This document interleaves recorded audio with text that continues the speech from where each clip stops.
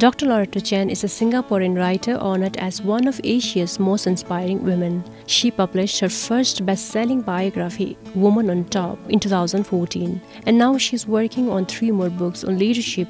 I caught up with Dr. Loretta Chen during her recent visit to Bhutan. Your book, Women on Top, is said to be one of the best-selling books and a daring biography. What inspired you to write this book? Quite honestly, what inspired me was just knowing that there were many alienated young people, not just young people, but people, especially in Asia. I think in our culture, and when I say our, I just mean in Asian culture in general. I know I'm stereotyping and I could be making some generalizations, right? But in order to have the discussion, I need to make some blanket generalizations. But I think in our Asian culture, we are often taught to be quiet, to be stoic, to keep everything within.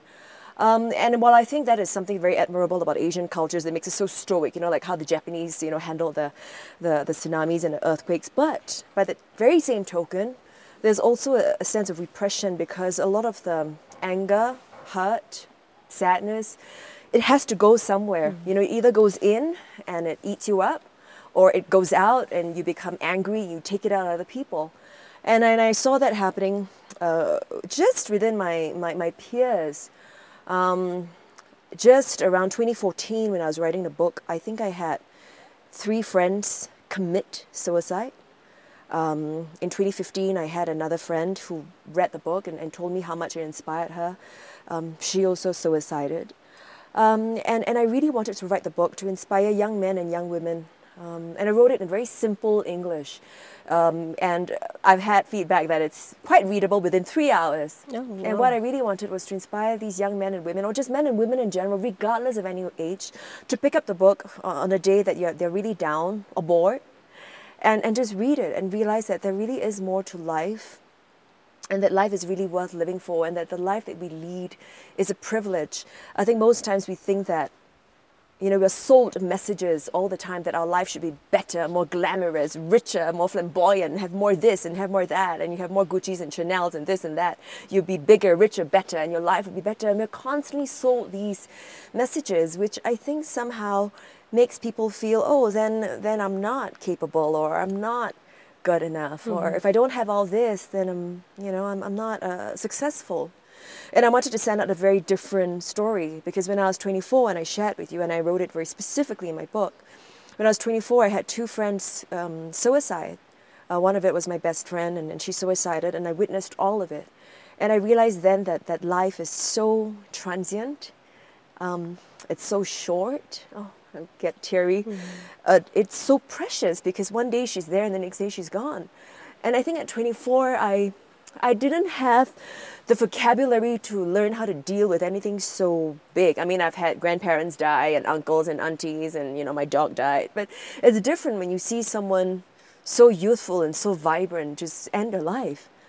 And it made me feel that I wanted to, when I am better and when I am in a right age and place and time in my life, to write the story, to share it, so that people know that it's not the only way out. Because when I witnessed her suicide, I fell into depression, and I pondered on life, like Buddha and Jesus. I'm not saying I am like that, but like them, sometimes you needed a crisis or something that shakes you out of your comfort zone, that makes you want to go out to explore what's more in the world. And that's what happened to me at 24.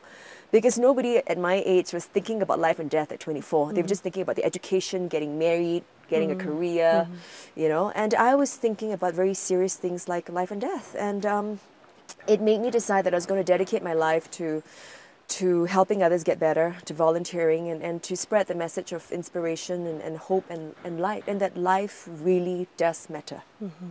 And in your book, you talk about your colorful life, growing up with your celebrity movie star brother. Yeah. And you have also mentioned the tragedies in your life. Yeah. So how difficult was it to encapsulate all those events into a book? Yeah, really good question. I think at the start it was quite tough. I mean, I'm very vocal, and I can talk and I can share publicly. But when you are actually writing, it's a very different process. I mean, I write academically, right? I'm a professor by training, but to have yourself write it all down is quite tough. So what I did was actually I had someone to record me like you. She interviewed me like you, and then she recorded it and she transcribed it. And then I worked on it, because that way I feel removed from it.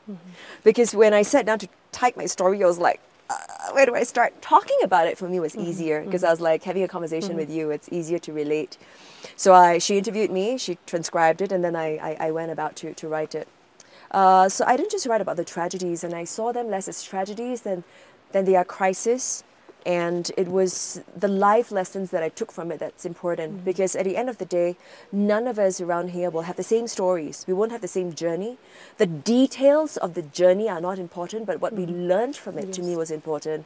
And that was what I really wanted to encapsulate in the book, to make like bite-sized life lessons from the journey that I went through. And I also write about little victories. I think some of the little tragedies that I talked about were, witnessing the suicide, talking about what I saw when I was in Cambodia working with sex traffic workers. I also talked about my first public business failure and how that impacted me, and that became inspiration for my other books on leadership and entrepreneurship. And I think I also wrote about both my parents. My dad had colorectal cancer and my mother had a brain tumor, and how I coursed through that. And I also shared that, caregivers are very important. We often think about the patient. We never think about the caregiver. So I tried to encapsulate all these little nuggets of my life and try to give inspiring life lessons from that. And what do you want your readers to take from this book? I want them to take away that life is amazing, that don't be fooled into thinking that the life that you live is a given. It's not. From all my travels around the world, even here in Bhutan, I was sharing with you earlier, we would like to think that we're all born equal, but we're not. You and I probably had the privilege of having had an education. A lot of people don't have that privilege. We're sold the idea that it's a fundamental right. Yes, we would like it to be a fundamental right, but someone born in Syria now or someone born in Ethiopia would probably not have the same opportunities we have. I'm not saying it's impossible. I'm saying it is just that much harder. And it's not equal. But what we can do is to try to treat people fairly, as equally as we can, and as an individual to recognize that we have a right to live our life as positively as we possibly can, because there's some other people who would never have the opportunity to live the life that you and I lead, even though we think we're having a horrible life today.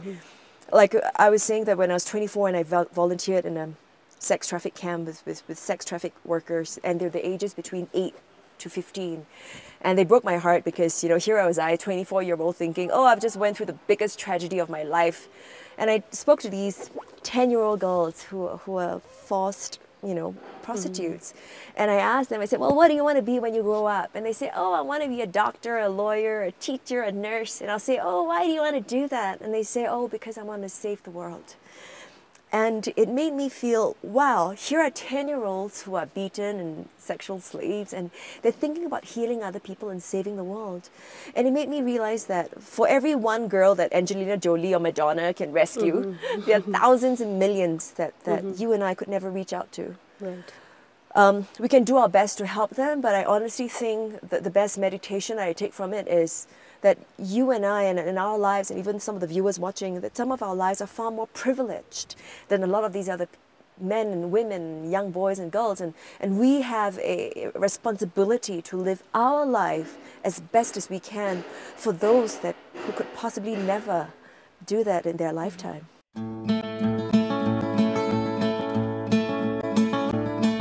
Dr. Loretta Chen is also listed among the top 50 powerful women in Asia. She has worked in films, television, radio, print, and more.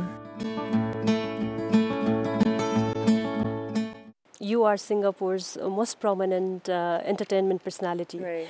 And you run a media empire, and then extending from film, theatre, television, radio, and press. So how did you become a super achiever?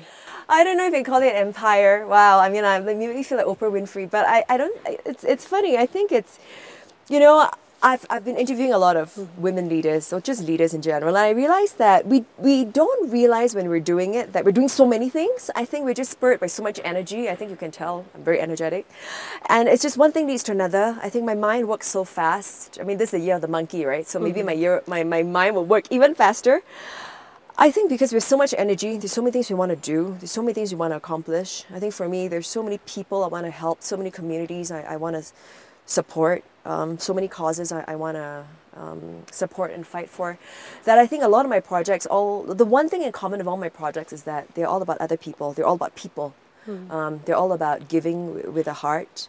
Some of my projects, most of them are more like social enterprises, so that we can raise funds to support needy communities, needy charities, social causes that I really feel for, children, women, marginalized communities. That has been a lot of my work. Obviously, I balance it out with projects that do pay the bills, like working with corporate bigwigs, like some brands like Samsung, etc. Can I say that on air? But working with corporate bigwigs, because that generates the funds that I can also then take to my like my books, my my other projects as well. Yeah. And you have already completed 3 of your books, I believe? Yes, I'm in the midst of I've completed one more. That's based on a social entrepreneur in Singapore. Again, I wanted to inspire people because she was a school dropout and she became one of the biggest retailers in Singapore, and now she's a social entrepreneur and a dear friend of mine. And I wanted to profile her story to inspire school dropouts, because I think in Singapore there's so much emphasis on academic excellence. You got to be so competitive. I'm not saying that's not important. But I'm saying that there are other alternatives, and she's a good example. And then my other book is on 30 women leaders. Again, I did women leaders because I wanted to inspire women. I feel that they hold up half the sky and half the world. So I distill all their life lessons, kind of like what I did for myself. I'm now doing it with other people. Distill their life lessons into a book. And the final one is on change makers. So these may be younger individuals, or they could be working even in little communities like Bhutan or Cambodia or Japan, but they are individuals who are not just driven by monetary gain, but they wish to genuinely do something for the world. So for example, I may buy one, you may make a kira and I'll give another kira free, or somebody says you make a pair of sunglasses or buy a pair of sunglasses and I'll give a pair of sunglasses to someone in an embattled community. So a lot of change makers, I feel, with social media these days, a lot of young people are empowered. They feel they want to do something for the community, and I wanted to showcase their work because they're so humble. They don't want to talk about it, and they may not have the financial clout or the marketing genius to know how to go about talking about their work.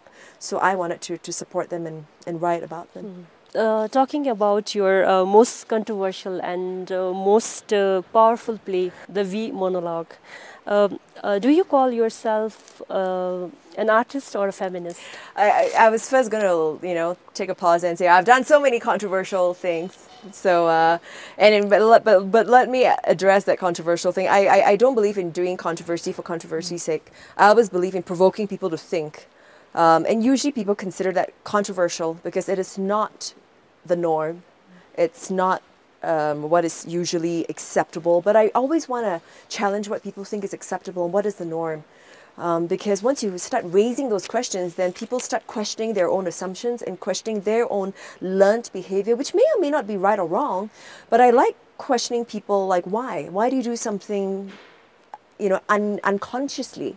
So that's why I choose controversial issues, because it provokes people to think. I think thinking is so important in today's day and age, where we're fed all these media images and you just accept it blindly, Instagramming or Twitter, and you think, oh, that's the absolute truth. But I always believe in critical thinking. I mean, that's what my PhD is in.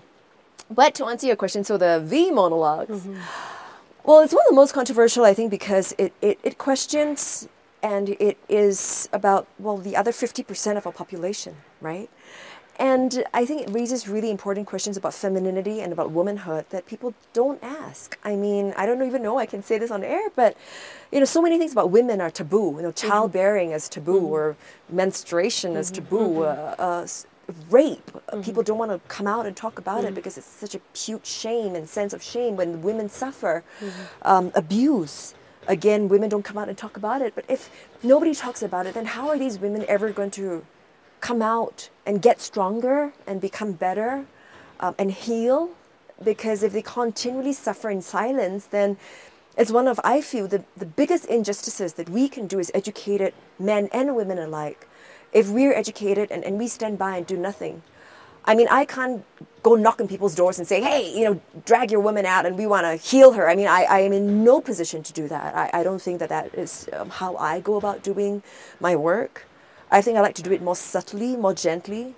I provoke thinking and debate through my art. But I want you to reflect on your own behavior, because unlike a politician, I'm not going to go bang down your doors. I mean, even politicians can't do that. I can't go bang down your doors and say, look, I demand you to make these changes. I don't think that is right per se as well. Maybe not for me. I don't think it is. I think change has to be from here. It's got to be accepted in your mind and in your heart, and then you adopt the practices and do that. And I just felt that not just in communities like Bhutan, but even in urban communities, you'll be surprised. There's so many things that go behind closed doors that people don't want to address. You know, the term "walking into doors" is a euphemism for women who get beat up by their husbands, and they can't talk about it. So to say, "Oh, I walked into a door," and if we don't allow a conversation, these, not just women, but men and women and children, you know, they will always think that they live in a cult of shame or peer pressure, and always having to do things that people think is the right thing to do, but without ever really questioning and coming out to say, hey, I don't know if what's happening at home is right. I don't know if what's happening to my mom is right. I don't know if my sister going on that blind date and having had being coerced into sex was right. I mean, nobody was there to ever question that. And then we are unconsciously allowing things to happen. I think a lot of what I do is to provoke consciousness. It's not to just have controversy, but to provoke consciousness, I think. And you are honored as one of the most inspiring and powerful women in Asia. So what is, as per you, what is the beautiful aspect of being a woman? Oh, that's how much time have you got, right? I was joking, but I think there's so many beautiful aspects to being a woman.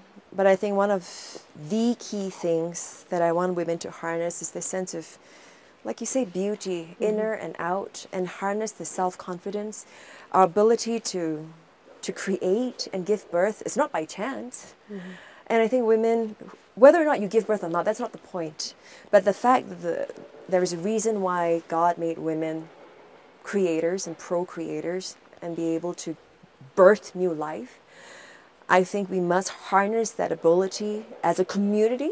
I mean, I know there are some women out there who have either chosen to not have children or are unable to have children. I'm not talking about the act of physical childbearing, even though, yes, that is the ultimate act of giving life. But I mean just the fact that as a shared community as women, the fact that we can create, we give birth to things, we have to harness that, and we need to cherish that and share that with our family, and to nurture our young, both boys and girls alike, not just girls. But I feel almost, especially girls, because they tend, I say tend, I know society is changing now, to be the nurturers and the caregivers, the mothers. And if they don't have that sense of self-esteem and self-confidence, how are they going to impart their knowledge to their own children? Again, I know that both men and women have a responsibility alike in raising a great family. But I really want women to recognize that we have the ability to create, and if we do, we should really harness that and work together as a community. Because I also find that sometimes women, we are our own worst critics. We'll say, oh, we're fat, oh, we're stupid, oh, we're not good enough. You know, I've come up to women and say, oh, you're so smart and you're good looking, and I give them compliments, and they say, oh, no, I'm not. You know, I think there's humility, which is a great trait. Being humble is a great trait to harness and have. And I owe that to my father. I look up to him a lot. My sense of humility I take from my father. But I think it's also a very fine line where we are guilty of being passive, where we think that, oh, I can't do it, oh, I don't know how to do it. And that becomes, while I love the simplicity and the humility, women have to be very careful to not let that become ignorance and a lack of self-esteem and a lack of self-confidence, because all that will deteriorate the sense of self, and that gets passed on to your offspring and the people around you too. So I think that women should harness our beauty of creating. So besides being a theater director, TV personality, celebrity, and then a writer, and then Creative you are a director. creative director Yeah. and writer as well. Yeah.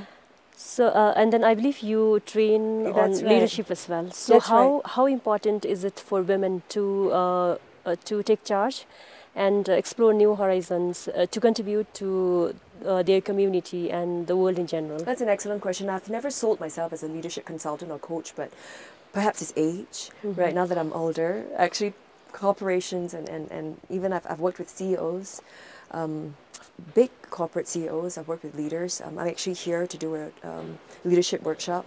I was hired by DHI to conduct leadership workshops. I've never sold my services as a leadership consultant or a coach, but I think what it is that the ability to dare to speak up, to not just talk about your successes, but to also talk about your failures and what you've learned from them, the life lessons. And like you're talking about leadership, I think it is so important for us to leave a legacy, because it's no longer just about developing one particular leader. Because like I said, I think all our lives are very transient and very mortal. I think what I like to leave behind is a legacy of leadership, authentic leadership, which is driven by the self. We can read a lot of books, we can read a lot of different leadership models from across the world, but it may not all be applicable. So a leadership model developed in America may not be immediately applicable in Bhutan. A leadership model developed in Japan or in Singapore may not be immediately applicable in Bhutan or Cambodia or Thailand, because we've got different backgrounds. So what I think is key about leadership, or what I created called centered and authentic leadership, is that we take from all the canon of leadership models and studies and theories and surveys and create our own that comes from within, that comes from a deep understanding of our surroundings, our culture, our people, who we are. Because I can't come in with an American jargon and impose it on a Bhutanese community. I don't think that is fair, because there are a lot of considerations that an outsider may not have thought of, or the Chilip may not have thought of.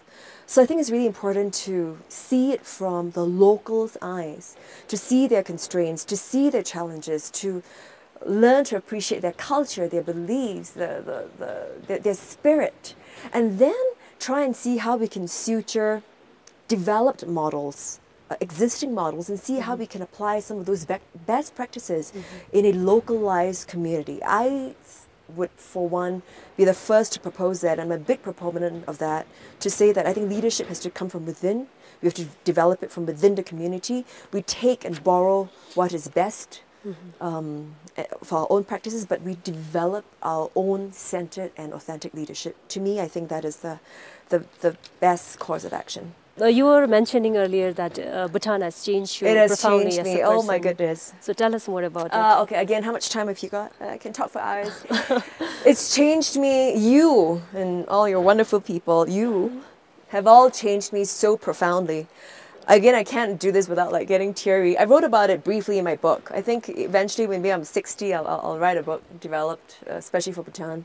In 2012, when I came here, I had gone through, a series of fairly tough times, right? My dad's cancer, my mom's brain tumor, my public business ventures. I mean, I've had a lot of successful ones, but I chose to highlight the one that wasn't successful, because that's the best launch pad. And then I came here in 2012. For some bizarre reason, I think God wanted me to come here, and I was actually hired by DHI to conduct training here. I pride myself as being somebody that reads a lot, travels a lot. I'm very grateful for that. But when I came to Bhutan, I was struck by the beauty of the people, because you're so gracious, you're so compassionate. I think there's a fallacy in the Western world and developed nations that Bhutan is incredibly rich, like you're just oozing lots of money and, oozing gold. And I remember the other day my friend was just texting me and saying, oh, can you, meet a rich Bhutanese prince for me? And I said, well, it's kind of hard to squeeze milk from stones. They have a lot of stones, but what I can milk for you is their rich sense of compassion and humility and grace, which I find is quite increasingly rare to find in urbanized societies where people live in silos, we work in silos. We're increasingly very motivated only by monetary gain, financial gain. Again, I'm not saying that's good or bad, but it's increasingly very material. Whereas I think in Bhutan, there was still a deep sense of family, of community. You can tell that everyone walking on the street, well, most people walking on the street are very aware of their surroundings because you take time to appreciate, the sun, the trees, the earth. A lot of people in our very urbanized societies forget that. There's a great, again, your kingdom is the first, and your fourth king is the first to have coined the term, GNH and gross national happiness, and I'm the first to embrace that. I think what is all this material gain if we have no sense of graciousness and compassion, and we're unable to see ourselves through other people's eyes? And I think you Bhutanese are walking examples of that. But above all, it changed my life personally because as a, career woman, I always thought, oh, I have no time for a family. My family is, my students, my staff, my communities. I will want to mentor them and be like a, little hip Mother Teresa. I mean, I in no ways do I compare myself to her, but like I thought that was what I wanted to do. And then when I came here, I saw so many happy couples. You may not have a lot financially in terms of the material aspect compared to developed nations, but you seem happy. You have little children running around. Your little children seem happy, even with a little corn in their hand. I saw that, men did manly things like chop the trees, and the women would, make the fire, and then the kids would be playing around the fire. And there's something about that image that just hit home, and I said, wow, I want to know what that feels like to have a sense of family, and I set about manifesting a husband and a family, and I'm very pleased to say that now I got married in 2015. Congratulations. And I will say Bhutan did that to me, because you made me feel that, wow, aside from the achievements that you say, at the end of the day, when I'm in my dying breath, nobody recounts, oh, I wrote X number of books, I made X number of dollars, I set up so many communities, I've reached so many people, I've touched. Nobody says that. Everyone just says, I just want to be surrounded by my family, the people that I love and who love me and who are the closest and dearest to me. You may touch millions of people in your lifetime, but millions may not be around you in your dying breath, and you just want your family around you. So I decided that that's what I wanted. I wanted to start a family. So that's what Bhutan did to me. Dr. Loretta Chen, thank you very much for your time and sharing your insight. Thank you. And I hope you continue to inspire women and girls out there. And men and young boys as well. Yes, of course. Thank you very much. Thank you so much. Thank you.